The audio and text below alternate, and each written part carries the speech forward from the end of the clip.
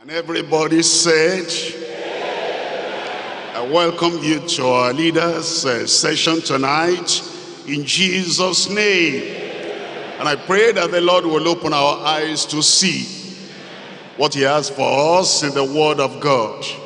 The Lord will bless you. And he'll make you a channel of blessing to multiplied souls in Jesus' name. Let's have a word of prayer together. Father, we thank you tonight.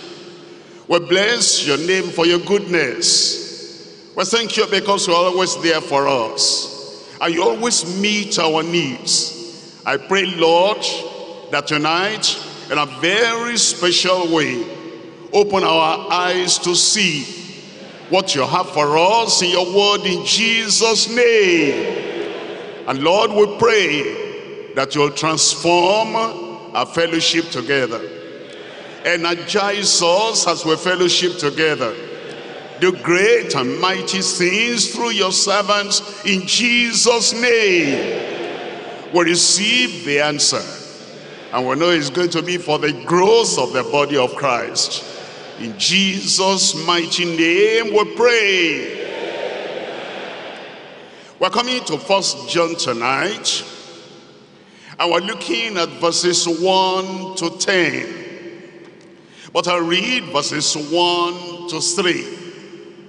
That which was from the beginning, which we have heard, which we have seen with our eyes, which we have looked upon, and our hands have handled of the word of life. For the life was manifested, and we have seen it, and bear witness, and show unto you that eternal life, which was with the Father, and was manifested unto us.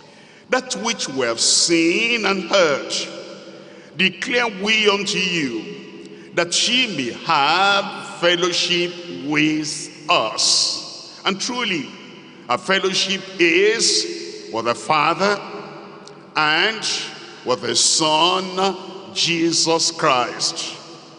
In verse 6, if we say we have fellowship with him and walk in darkness, we lie and do not the truth. But if we walk in the light, as he is in the light, we have fellowship one with another, and the blood of Jesus Christ, his Son, cleanses us from all sin. You'll notice that in this brief passage we have read, the word fellowship appears 4 times. In such a brief chapter, mentioning fellowship over and over, makes us to understand that fellowship is important. This great chapter brings us to an indispensable experience of the Christian life. The word fellowship in the original means communion, association, interaction, friendliness, love, helping one another. And so as we talk about the fellowship, looking at the verses we have read already, it talks about fellowship with the Father, fellowship with God. That's possible. The fellowship was lost in Adam. Christ has come to restore that fellowship. Number 1, fellowship with the Father. Number 2, fellowship with our Savior, the Lord Jesus Christ. He calls us to fellowship with the Father and his Son, Jesus Christ. If he has gone through such agony, and he has made the atonement, and he had paid the price for our salvation, obviously we cannot turn our backs against him. We will love him, we'll fellowship with him, we'll commune with him. The apostle also talks about our fellowship with the early apostles. It says, it's writing this to us so that we can have fellowship with the apostles, fellowship with us there, referring to the apostles of the Lord Jesus Christ in the early church. But it goes beyond that, and it talks about fellowship with other believers. And it says we should have fellowship one with another. And then it talks about fellowship with brethren in the local church. If you cannot fellowship with the people in your local church, how can you fellowship with people far away in foreign lands that you have not seen? And eventually, as we talk about fellowship, you'll come to the fellowship in the local family, in the unit of the family. And so the fellowship we're talking about is extensive. And it reaches out to the very next person with you. But we need to note something. We've read in James chapter 2, verse 17, verse 20, and verse 26, that faith without works is dead. The works there means corresponding action. Faith without expression, faith without action is dead.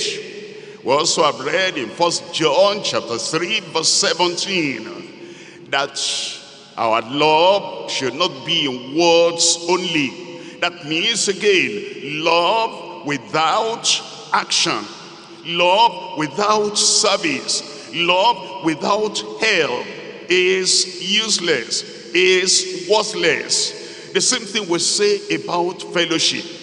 Fellowship cannot be in isolation.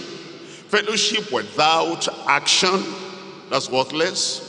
Fellowship without affection, I'm fellowshipping with him, I'm fellowshipping with her, but there is no affection, that also is useless. Fellowship without agreement.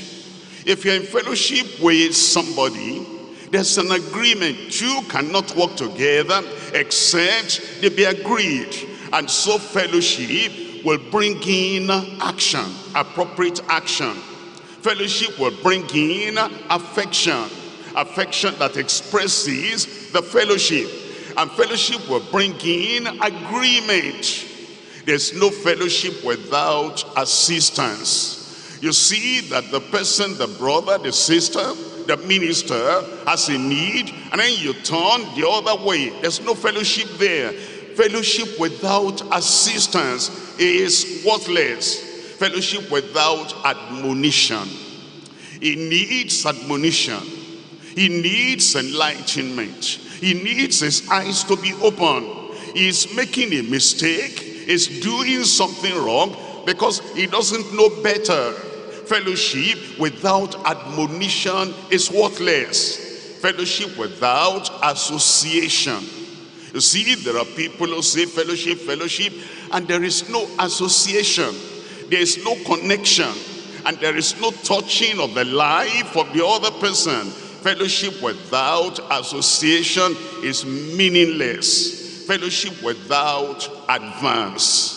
If you are in fellowship with me, I'm in fellowship with you, you will advance my life, I will advance your ministry. Because as iron sharpens iron, we make ourselves better in the way that we're treading. Let's understand then that as we talk about fellowship, there's no fellowship without action. There's no fellowship without affection. There's no fellowship without agreement. There's no fellowship without assistance. There's no fellowship without admonition. There's no fellowship without association. There's no fellowship without advance. If we're in true fellowship, the fellowship will move us forward and we will advance. Our fellowship will not be unfruitful. Our fellowship will not be unproductive. Our fellowship will not be unprofitable in Jesus' name. Tonight we're looking at the message, the privilege and possibilities of meaningful fellowship with God. Underline that word, meaningful, not just fellowship. The fellowship has to carry the right meaning. And the fellowship has to lead us to the true understanding of fellowship. The privilege and possibilities of meaningful fellowship with God. We're dividing the chapter, that is the chapter we're looking at, we're dividing into 3 parts. Number 1, the priority of true fellowship with God. The priority of true fellowship with God. Point number 2, the possibilities of transparent fellowship among the godly. There's no secrecy in real fellowship, and there is no hiding from one another in real fellowship.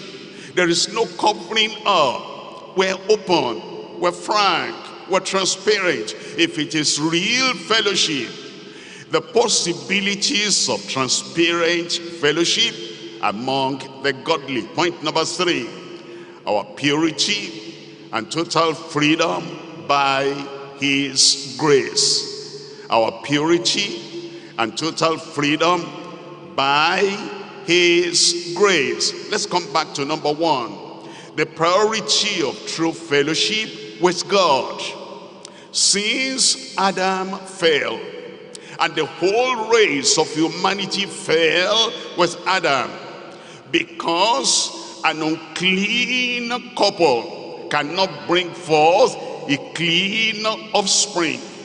And we all sinned. We came into this world as sinners. And God is holy. God is righteous.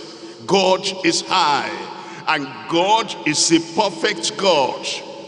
Sin cannot have fellowship with a holy God. And so sinners, all have sinned and come short of the glory of God. Sinners cannot have fellowship with God in the real sense. That's why Christ came. That's why he died. There had been a gulf, a chasm, a great separation, a great river, uncrossable, between the holy God and the sinful man. And Christ came so it can be the bridge between man and God, between the sinner and the holy God. And so he shed his blood, and so he paid the price. And whoever wants to have fellowship with God now will have to go through Jesus Christ, because he is the bridge by which the sinner can cross over unto a holy God. And it is Christ that provides forgiveness, provides salvation, provides the atonement, provides redemption, and he provides, that's an important word, reconciliation. Reconciliation with God. And that now brings us into fellowship with God. Fellowship with God should be a priority, because it's something that no man could have achieved by himself. Fellowship with God is fellowship with the Creator. It's fellowship with the Almighty. It's fellowship with the eternal King. Fellowship with God is fellowship with the Judge of the whole earth. And think about it. You are an intimate fellowship with the Judge of the whole earth. That means you'll pass over judgment. If you are not in fellowship with him, you are not in love with him, you are not in friendliness with him, and you are not in intimacy with him, when you come to the judgment on the final day, you are lost. And there's no defense at that time. And so that's why you make it a priority in your life that you are in fellowship with the Judge of the whole earth. Fellowship with God is fellowship with the giver of life, giver of eternal life, giver of abundant life, giver of spiritual life. Fellowship with God is fellowship with the fountain of all goodness. If you want to experience goodness in life, goodness in your personal life, goodness in your professional life, goodness in your spiritual life, God is the fountain of life.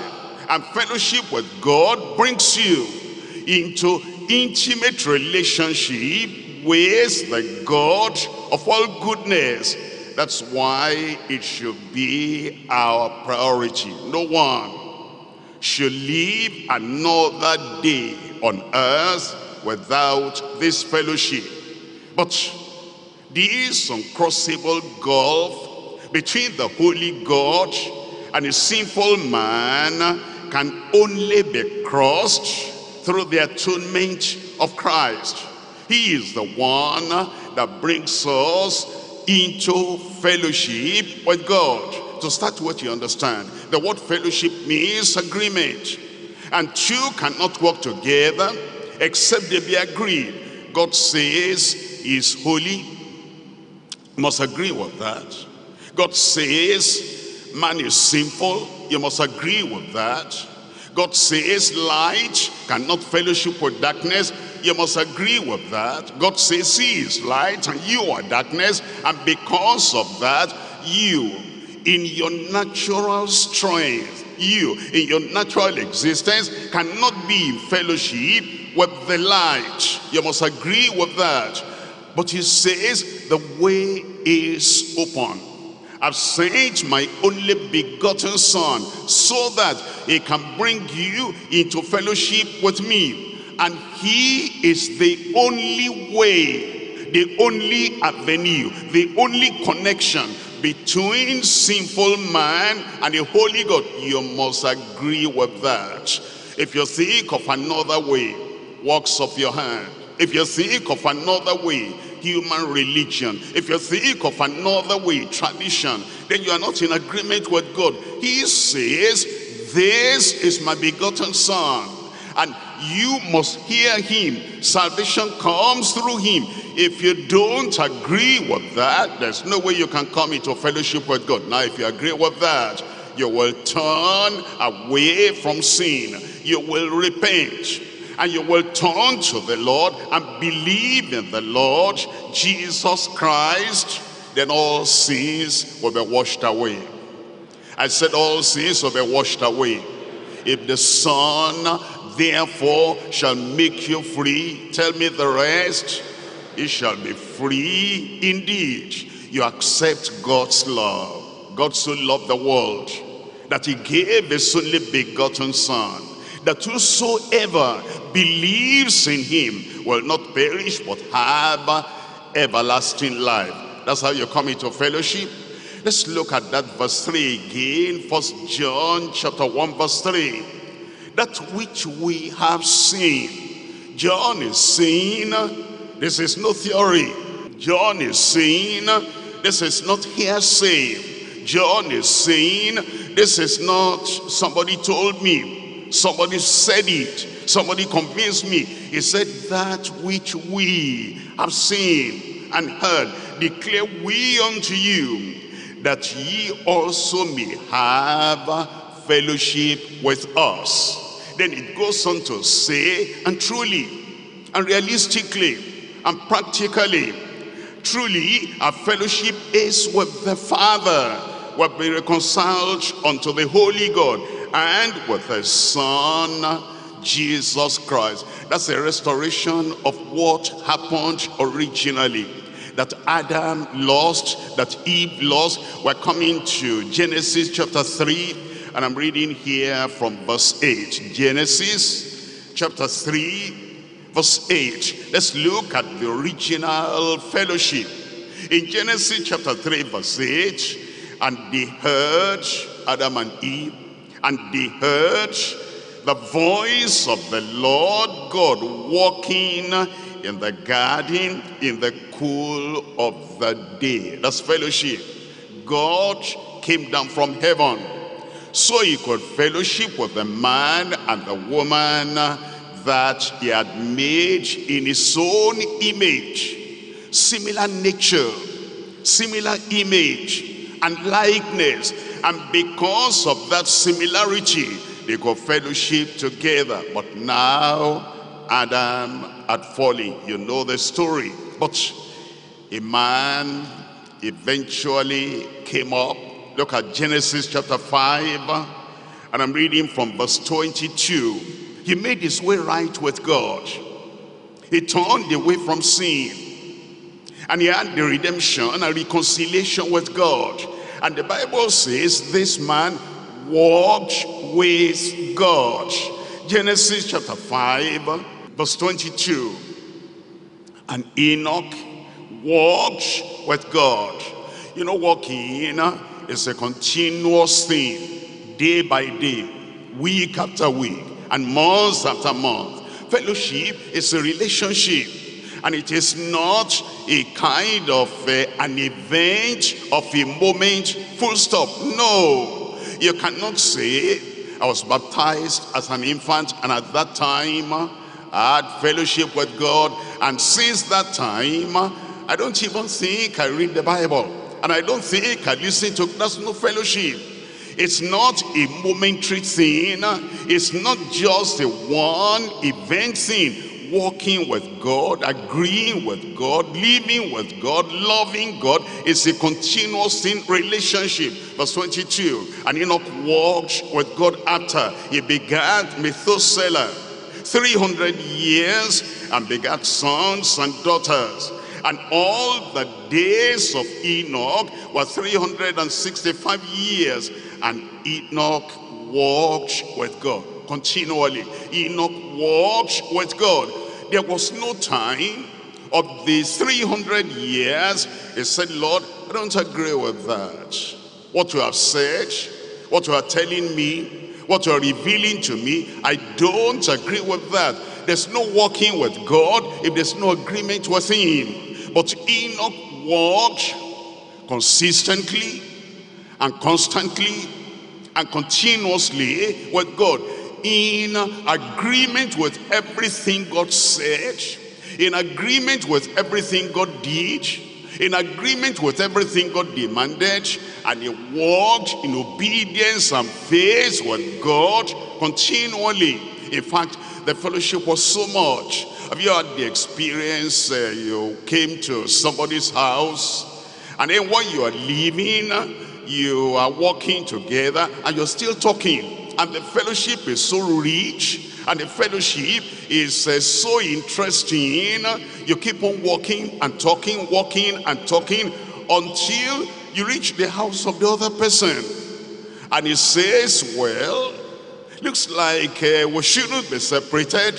Why don't you stay here tonight? And then you stay there that night. That's how Enoch went to heaven. He was walking with God. And the death penalty that hung on man was removed from him, because it says, and it was not, for God took him. That's fellowship. And we're looking at Genesis chapter 18. In Genesis chapter 18, the priority of true fellowship with God. We're reading from verse 17. Genesis chapter 18, verse 17. And the Lord said, shall I hide from Abraham that sin which I do? That's fellowship. There's no secrecy. There's no hiding. I want to do something. You must not hear this one. That's no fellowship. I'm planning something. He must not know this. That's no fellowship. I want to do something. He will not agree with this. So why bother him? Why tell him? That's no fellowship. The fellowship people think they have is a fellowship of make-believe, hide and seek. They are not open to each other.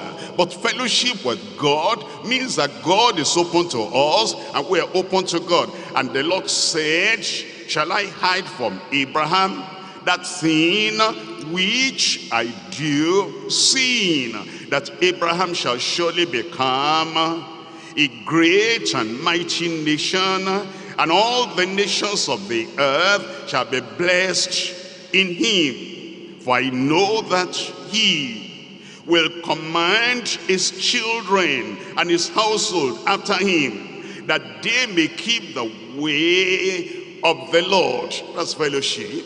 When you have fellowship with God, your children, your family, you tell them, I'm in love with God. I'm in fellowship with God. I'm in intimate relationship with God. If you claim to be my child, you must love the God I love. You must serve the God I serve. The same thing with human relationship, with godly relationship. If we are children of God and we love one another, we'll not be warning our children, understand, I love so-and-so, I'm in fellowship with so-and-so, but don't follow me. Stay where you are. Don't be in fellowship with him. No. Fellowship does not set barbed wire fence around our family, around our loved ones, and then we'll say, you must not get into this. I fence you around. I'm going now in fellowship with so and so, but you are not supposed to be in the same fellowship. No. Fellowship means that you and your family and your loved ones, you're in fellowship. My children are in fellowship with you. Your children are in fellowship with me. We're in fellowship together. That's what fellowship means. But there's hide and seek. I keep what belongs to me. I only want to use what belongs to you.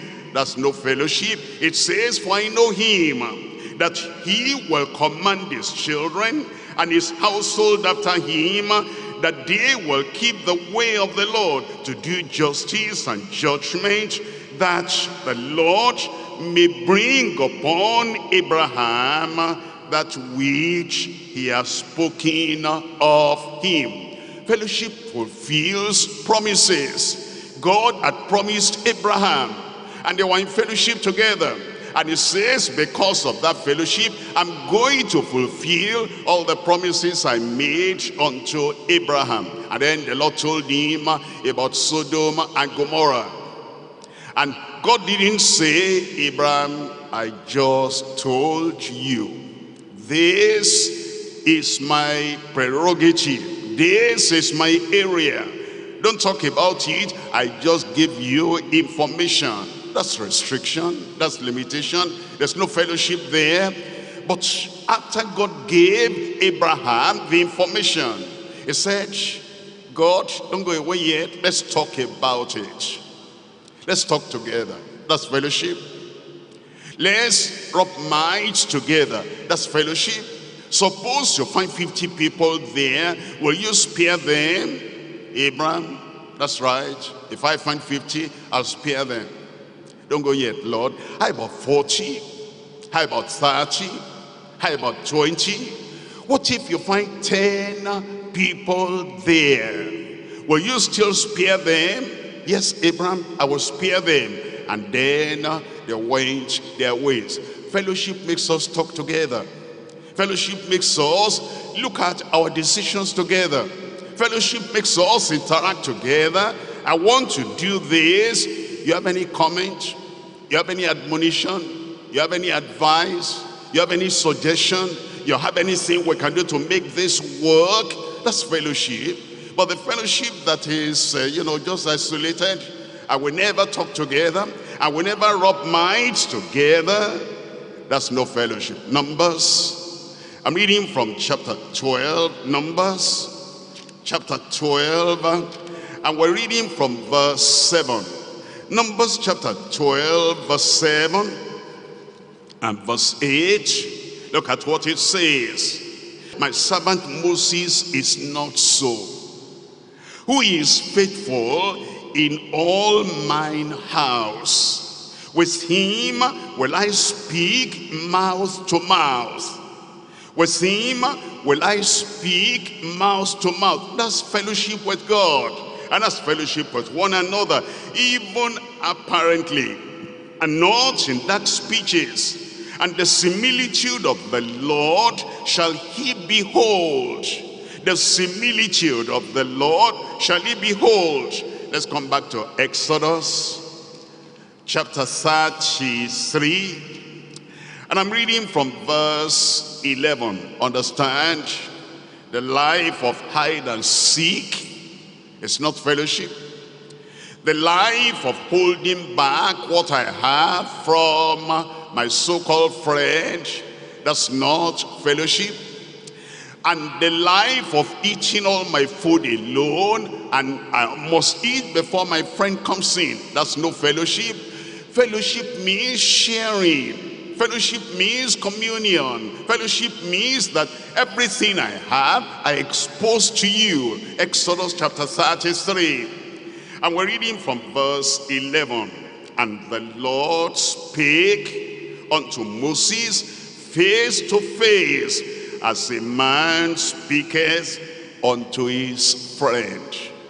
As a man speaketh unto his friend. I want to remind you that God is higher than man, higher than Abraham, higher than Moses, higher than Enoch by far. And yet, no superiority or inferiority. In fellowship, there's no superiority. I'm greater than you are. I'm higher than you are. I know more than you are. I'm not in the same class with you. My class is up there. I feel superior. There's no fellowship there. And there's no inferiority complex in fellowship. I'm nobody. Well, Abraham said, I am dust and ashes. But all the same, God had fellowship with Abraham. And look at Moses that said, I cannot talk. I'm a stammerer. And even since you spoke to me, I cannot talk well. And God still had fellowship with him. In fellowship, there's no demarcation. In fellowship, there is no putting somebody down. In fellowship, there's no being far away that I cannot relate with you or you cannot relate with me. I pray God will make us understand fellowship. Make us practice fellowship. Did you hear that kind of amen? We're looking at 2 Corinthians chapter 6. And I'm reading here from verse 14. 2 Corinthians chapter 6 verse 14. Be ye not unequally yoked together with unbelievers. Actually, there's no way that a real believer can be in fellowship with an unbeliever. If you understand what fellowship means, he is thinking of darkness, you are thinking of light. He is thinking of occultism, you are thinking of the power of Christ at Calvary. He is thinking of how to cheat other people, and you are thinking of how to give to other people. There's no way you can be in fellowship together.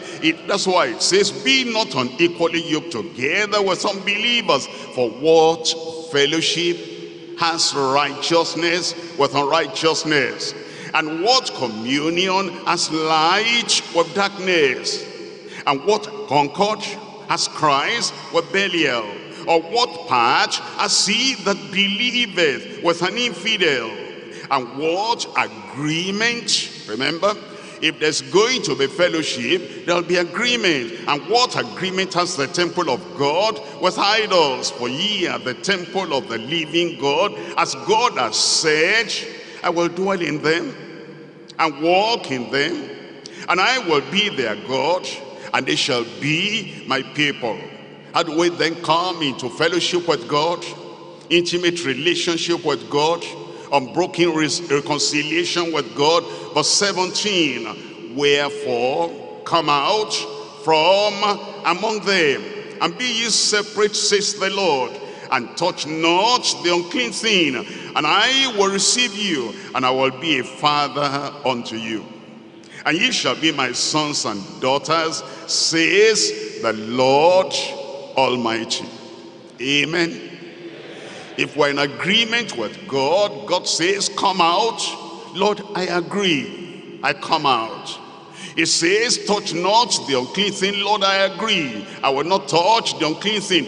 I will not do it in secret. As if God is blind. He cannot see what we do in secret. But we do what he has said. We will not touch unclean things in Jesus' name. Somebody shout, amen. Point number 2 now, the possibilities of transparent fellowship among the godly. We're looking at 1 John chapter 1, and I'm reading from verse 4 all through to verse 7. 1 John chapter 1 verse 4. And these things write we unto you, that is, we're writing to you concerning fellowship, that you come into fellowship with us, come into fellowship with the Father and with the Son. These things were write unto you, that your joy may be full. As you come into fellowship with God, your joy will be full. As you come into fellowship with people of like precious faith, your joy will be full. Think about it when you're in fellowship, and this one is helping, and that one is praying, and that one is interceding, and this one is advising, and that one is admonishing you. Every lack of your life will be supplied in Jesus' name. This then is the message we have heard of him, and declare unto you that God is light, and in him is no darkness at all. Because there's no darkness at all in him, verse 6, if we say we have fellowship with him and walk in darkness, we lie and do not the truth. He is light. If we're going to be in fellowship with him, we must be in the light. Light of love, of knowledge, of deeds, of goodness, nothing evil that we do behind the closed door. And if we're in fellowship with him, he's always light. Every moment, every time, from all eternity, he has always been light. And if we now come into fellowship with him, we cannot live in darkness. If we say, if we profess empty testimony, empty profession, empty confession, empty declaration, if we say we have fellowship with him and walk in darkness, we lie and do not the truth. But if we walk in the light, God will delight in us. As he is in the light, notice that word as he is in the light. Not today in the light, tomorrow in darkness, not undulating, not up and down, not secret behavior that associates us with Satan. And then we come to church on Sunday and say, praise the Lord, hallelujah. Isn't God great and wonderful? That's hypocrisy. The Lord is in the light on Monday, on Tuesday, on Wednesday, Thursday, Friday, Saturday, Sunday, not only on Sunday. For him, light is the nature of his life. And so if anyone says he's strong on Sunday, he's weak on weekdays, is in the light on the sunny day, Sunday, and then he is in darkness throughout the week, that's not fellowship with God. God is always in the light. But if we walk in the light, as he is in the light, we have fellowship one with another. You're walking in the light, I'm walking in the light. We have fellowship one with another. You love God, I love God. We have fellowship one with another. And the blood of Jesus Christ, his Son, cleanseth us from, tell me out aloud, all sin. Transparency in true fellowship. Transparency is the mark of real fellowship. Truthfulness, that's the mark of real fellowship. Honesty, there's no dishonesty. In real fellowship, there's honesty. Sincerity, that's real fellowship. Mutual trust. I trust you, I'm not looking over your shoulders. I trust you, I'm not suspecting you. you trust me, you are not suspecting me, there's fellowship. But while we're saying we're in fellowship and we're watching each other, I don't know what he's going to bring out of the pocket. I don't know what he's going to say next. I don't know what he might come out with, and therefore I'm suspicious. That's no fellowship. That's no transparent fellowship. But in real fellowship, there is no shadow of the slightest darkness at all. We have fellowship with one another.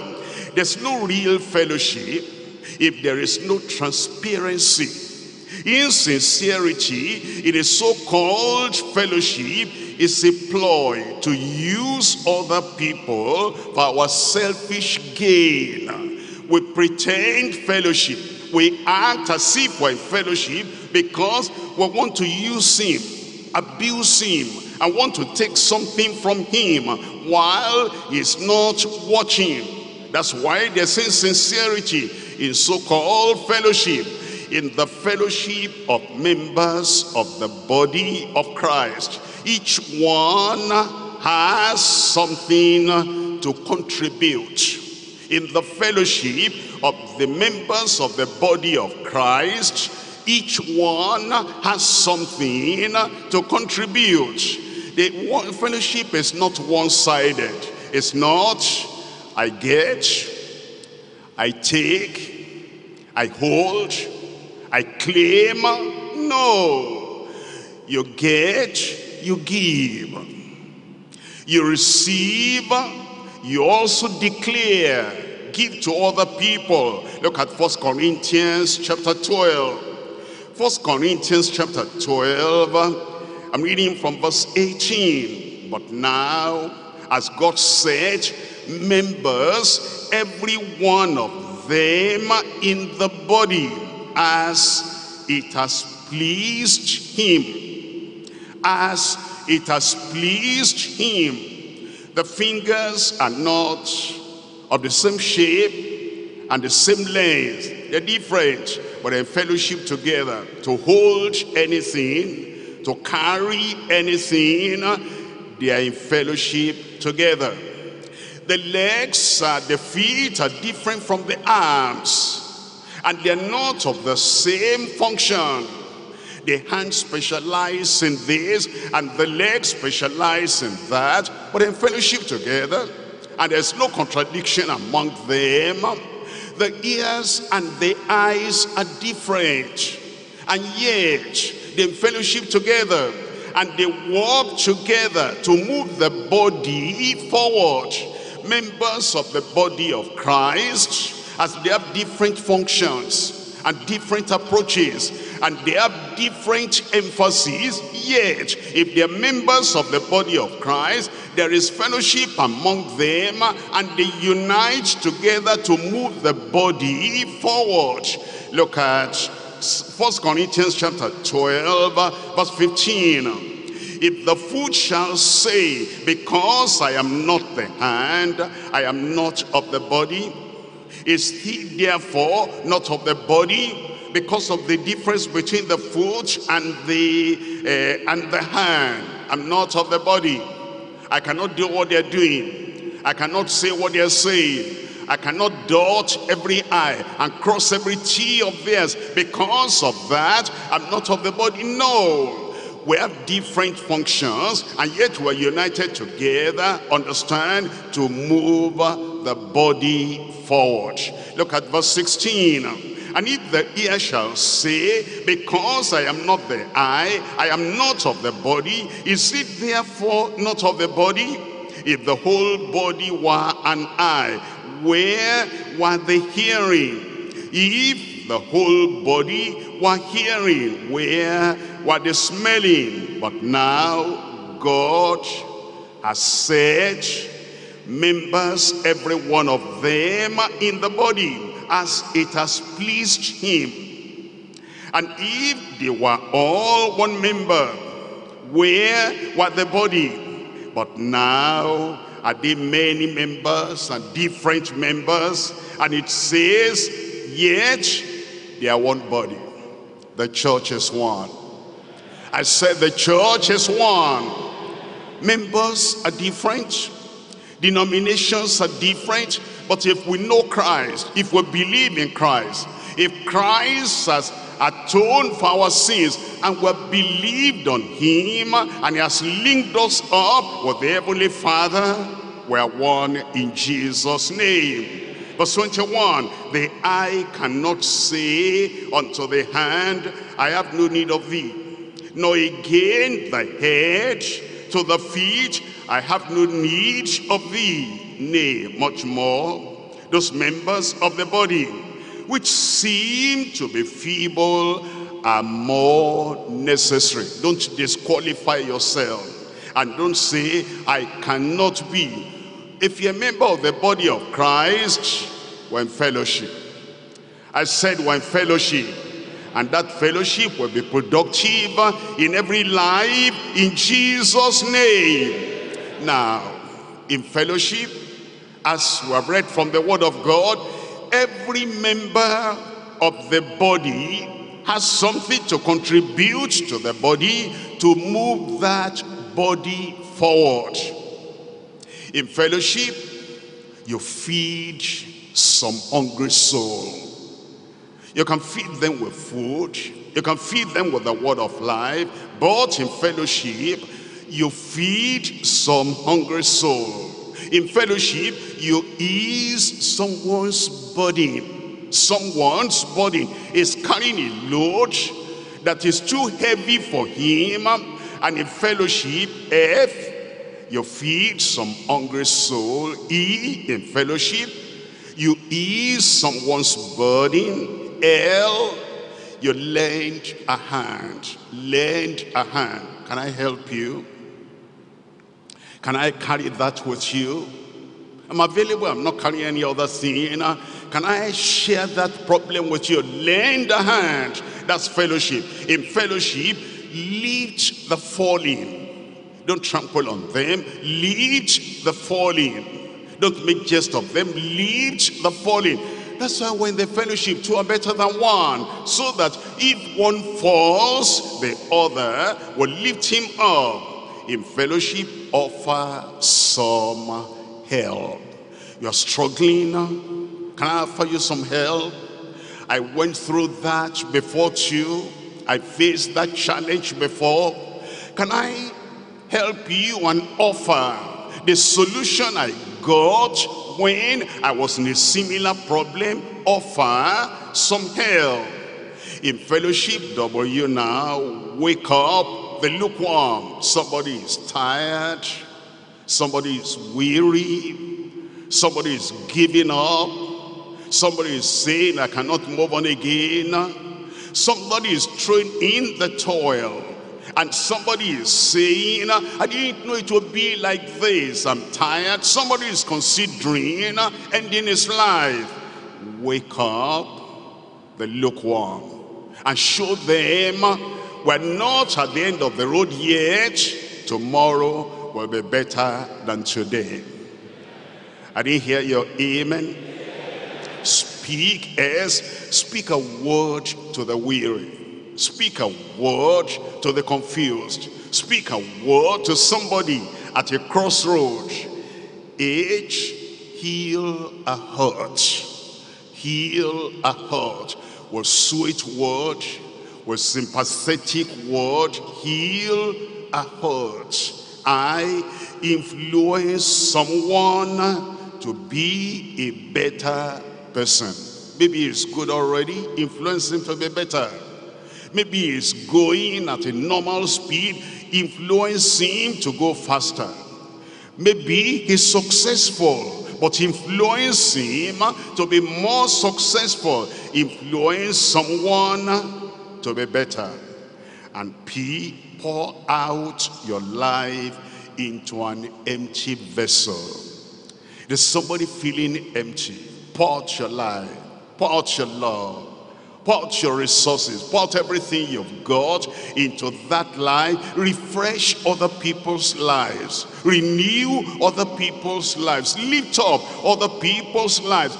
Don't allow people you know, believers you know, to remain stagnant at the same level. Pour out your life to an empty vessel. That, my brother, my sister, is true fellowship. That, my brother, my sister, is transparent fellowship. That's sincere fellowship. That's meaningful fellowship. What's the possibility if we do that? What's the possibility? What will happen if we do that? Well, number one, look at this in John chapter 15. John chapter 15. And I'm reading here from verse 11. In John chapter 15 verse 11, these things have I spoken unto you, that my joy might remain in you, and that your joy might be full. Fellowship is always looking for, what can I do? Make him happy.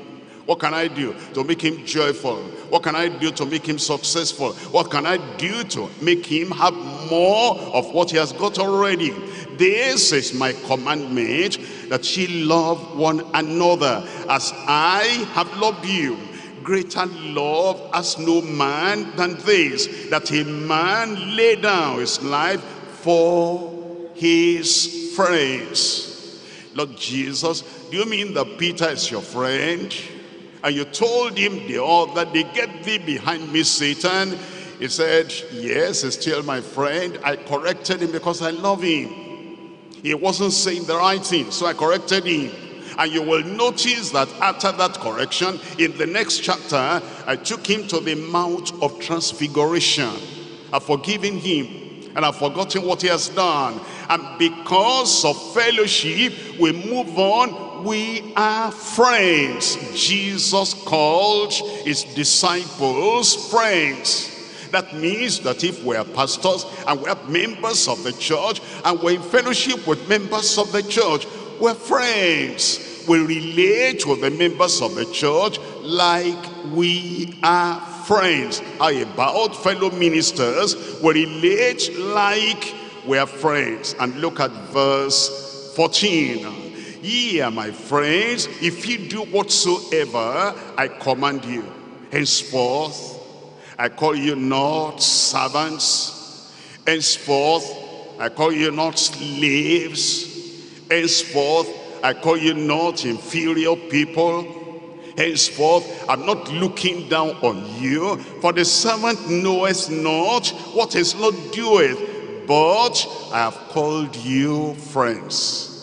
The Lord is calling you friend. I said the Lord is calling you friend. So all the fear, all the misgiving in your heart, I was this, and therefore maybe he'll jump on me, pounce on me, and crush me. He's your friend. He will help you. For all things that I've heard of my Father have I made known unto you. You see that? You see that? All things that I have heard of my Father I have made known unto you. I want you to look at John chapter 17. John chapter 17. Here is fellowship.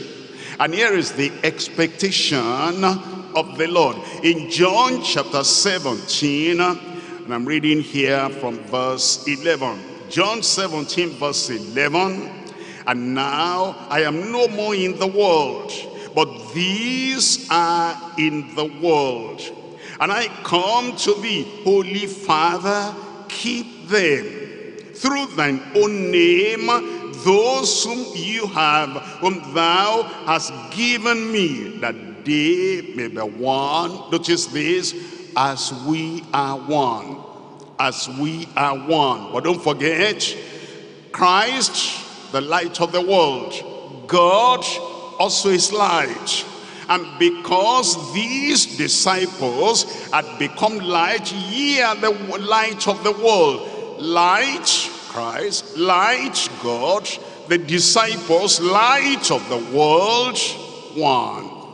as we are one. If they had remained in their sin, if they were adamant in their sin, it will not say, make them one like we are one. There's no sin in Christ. There is no sin in God the Father. And because they are similar, they are like themselves, it says, as we are one, make them one. Look at chapter 17. I'm reading from verse 21. That they all may be one.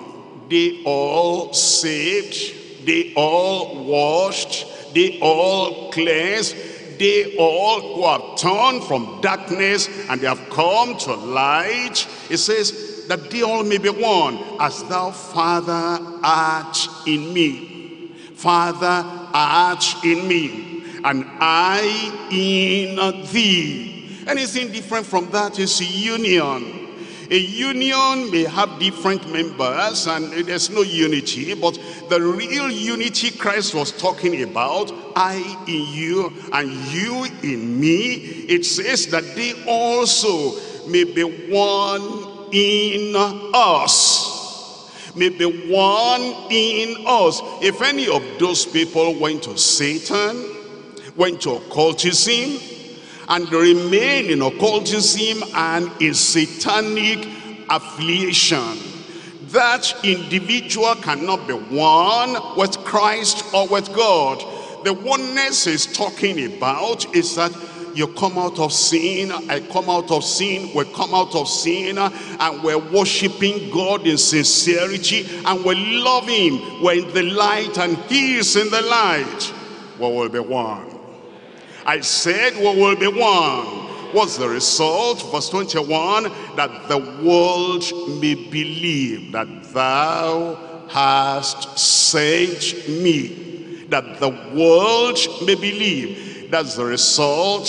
I pray that the world around us, when they see us loving each other, when they see us walking together, when they see us in transparent lifestyle, when they see us obeying the word of God together, they will be one to the Lord in Jesus' name. Somebody must say amen. 2 Samuel. I'm reading from chapter 10 of 2 Samuel, verse 11. This is the product of transparent fellowship, the product of true fellowship. It says in 2 Samuel chapter 10 verse 11, and he said, if the Syrians be too strong for me, thou shalt help me. You see that? That's fellowship. But look at the other side. But if the children of Ammon be too strong for thee, then I will come and help thee. That's fellowship. That's fellowship. Fellowship is not a one-sided thing. You are in a battle, I'm in a battle. You're a warrior, I'm a warrior. You have some things coming against you, have some things coming against me. And then we come together in fellowship, and here is what we say: if the Syrians be too strong for me, then you will come and help me. But if the children of Ammon be too strong for thee, then I will come and help you. We'll help each other. We'll lift up each other. We will not trample on each other. We'll lift up each other in Jesus' name. Look at Proverbs chapter 27 verse 17. Proverbs chapter 27, and I'm reading from verse 17. This is fellowship. It says in verse 17, iron sharpness iron. I make you better, you make me better. I lift you higher, you lift me higher. I make you more focused, you help me to be more focused. I give you courage, you give me strength. We help each other. Iron sharpness iron. So a man sharpness the countenance of his friend. A man sharpness the countenance of his friend. Let's come back to 1 John chapter 1, and we're reading now from verse 7 to verse 10.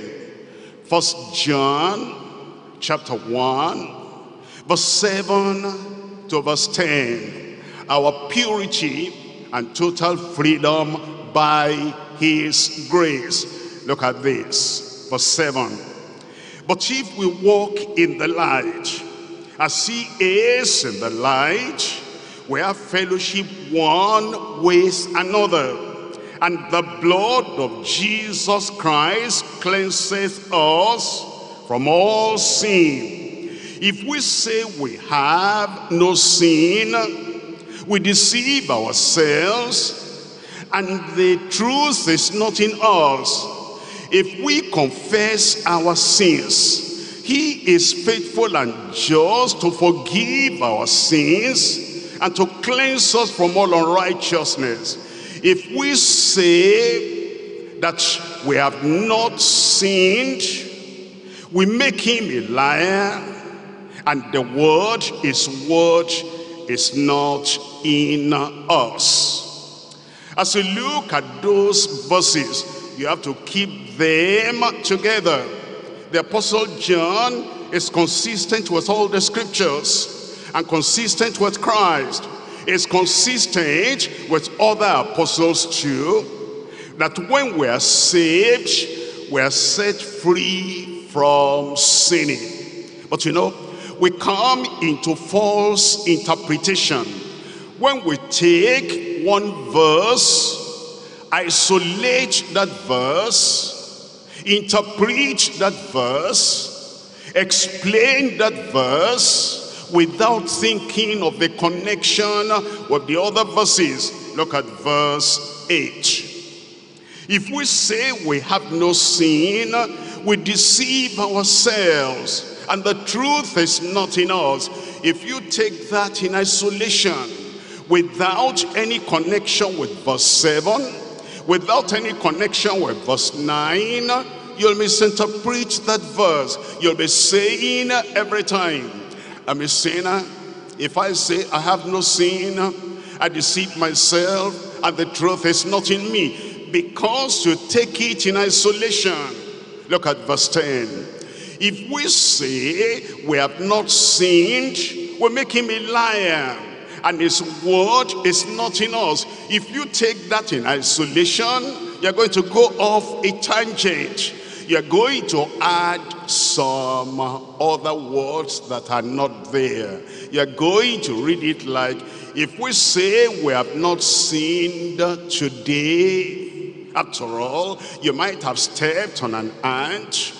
After all, you might have done something unconscious that you didn't know was a sin. And so, if we say we have not sinned today, we make him a liar. Now you've added a word today. It's not there. And you're doing that because you are interpreting it in isolation. Bring everything together now, verse 7. If we walk in the light, as he is in the light, we have fellowship one with another, and the blood of Jesus Christ, his Son, cleanses us from all sin. And somebody says, no, I don't have any sin to be cleansed. That's why verse 8 comes in. If we say we have no sin to be cleansed, to be washed, to be set free from, we deceive ourselves, and the truth is not in us, because all have sinned and come short of the glory of God. But in verse 9, if we confess our sins, he is faithful and just to forgive us our sins and to cleanse us from all unrighteousness. At that time, we're free, because he has cleansed us. But look at verse 10. If we say we have not sinned, Enoch became a child of God, walking with God at the age of 65. And then from 65 to 365 years, 300 years there, he was walking with God. But he cannot say, I have never sinned. Paul the apostle said, your witnesses, and God also, how holily and justly, unblameably we have walked before you. But he cannot say, just because the grace of God has cleansed him, that since I was born into this world, I have not sinned. No, he cannot say that. He says, I thank God I'm forgiven. I thank God I am cleansed. I thank God I'm living a victorious life now. But I cannot say I have never sinned. It's talking about the fact that before you were saved, you had sinned, and now he has forgiven you. But let's look at John now. Look at the next chapter, chapter 2. I'm reading from verse 1. My little children, these things write I unto you, that you sin not. You must connect everything with all the verses that John has written. I'm writing this to you, so that you will not continue in sin. You'll not continue in sin in Jesus' name. Look at this. And if any man sin, he didn't say, and when any man sins, as if it must happen. When it happens, no. It says normally it should not happen. And yet it says if by carelessness, if any man sin, we have an advocate with the Father, Jesus Christ the righteous. Come to chapter 3. Chapter 3, I'm reading from verse 8. Chapter 3, verse 8. He that committeth sin is of the devil, for the devil sinned from the beginning. John is very clear. We cannot interpret chapter 1 to mean you keep on sinning, you keep on sinning, you keep on sinning. It says he that committeth sin is of the devil. For the devil sinned from the beginning. For this purpose the Son of God was manifested, that he might destroy the works of the devil. He'll destroy the works of the devil. Look at verse 9. Whosoever is born of God, tell me, say it with assurance, does not commit sin, for his seed remaineth in him, and he cannot sin. See that?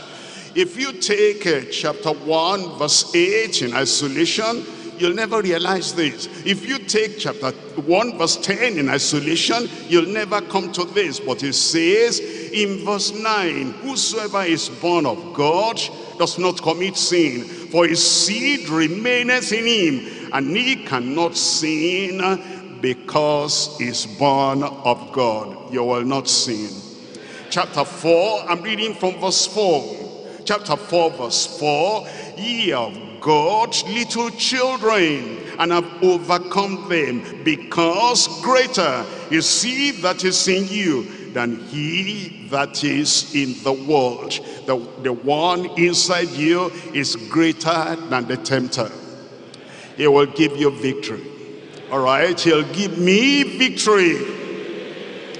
Look at chapter 4. I'm reading there from verse 17. Herein is our love made perfect, that we may be bold in the day of judgment, because as he is without sin, as he is righteous, as he is holy, as he is good, so are we in this world. The Lord maintain the victory in your life in Jesus' name.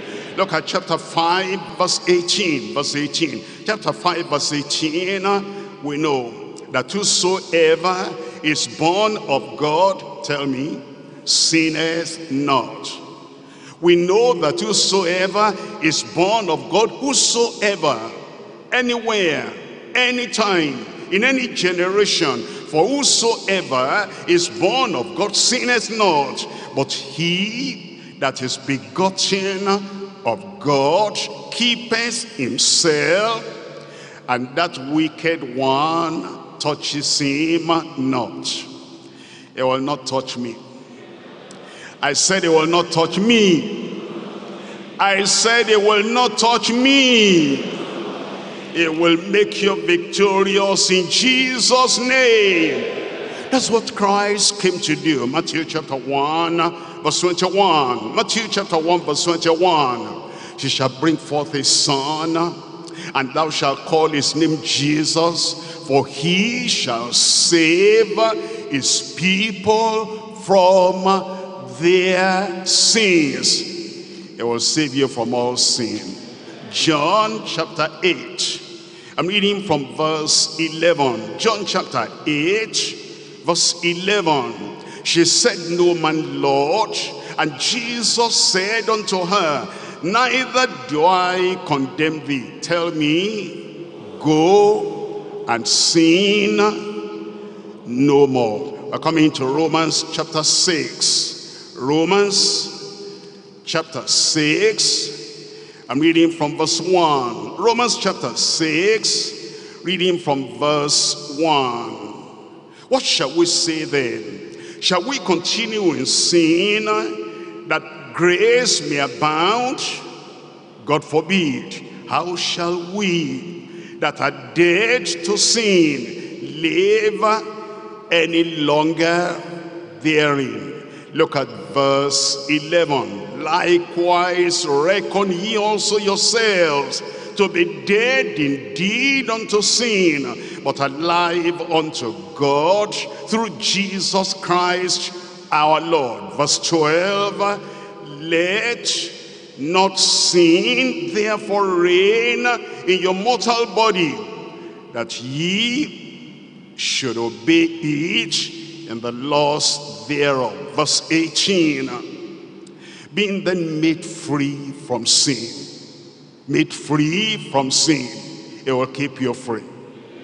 The power to remain free, it will grant to you in Jesus' name. Being then made free from sin, ye became the servants of righteousness. Verse 22. But now, after salvation, now, after knowing the Lord, now, after being forgiven, set free, and cleansed from all unrighteousness, but now be made free from sin and become servants to God, ye have your fruit unto holiness, and the end everlasting life. We're looking at 1 Corinthians chapter 15. 1 Corinthians chapter 15. I'm reading from verse 34. 1 Corinthians chapter 15, verse 34. Awake to righteousness and sin not. You see that? Awake to righteousness and sin not. We will not continue in sin. The grace of God will multiply in your life. And the strength of the Lord will multiply in your life in Jesus' name. Titus chapter 2, I'm reading from verse 11. For the grace of God that bringeth salvation has appeared unto all men. It has appeared unto me. I said it has appeared unto me, teaching us that denying ungodliness and worldly lust, we should live soberly, righteously, and godly. When? I said, when do we live godly? When do we live without sin? In this present world, looking for that blessed hope and the glorious appearing of the great God and our Savior Jesus Christ, who gave himself for us, that he might redeem us from, tell me, all iniquity, and purify unto himself a peculiar people, zealous of good works. If he has not done it yet, he will do it in your life. If he has done it already, he will strengthen your life in Jesus' name. Now in 2 Corinthians chapter 5 verse 17, therefore, if any man be in Christ, is a new creature. Old things are passed away. Behold, come and look at it. Behold, gaze at it. Behold, all things are become new. Therefore, if any man be in Christ, I am in Christ. I am in Christ. I've become a new creature. I have become a new creature. I have become a new creature. Old things have passed away in my life. Behold, all things have become new in my life. May the Heavenly Father confirm it in every one of our lives in Jesus' name. Remember, he has called us to fellowship. Fellowship with God, fellowship with one another. Fellowship that is expressive, and fellowship that will experience, and fellowship that will help each other, and fellowship that will purge each other, and God will give us and make us to maintain the victory all through the rest of our lives in Jesus' name. I welcome you to that fellowship. I welcome you to that freedom. I welcome you to that victory. Rise up and become more than a conqueror. More than a conqueror. More than a conqueror. All the things that overcame you before, they will not continue overcoming you. New life has come. New strength has come. New enlightenment has come. Now in fellowship together, we're going to be victorious together. Open your mouth and pray to the Lord before you go.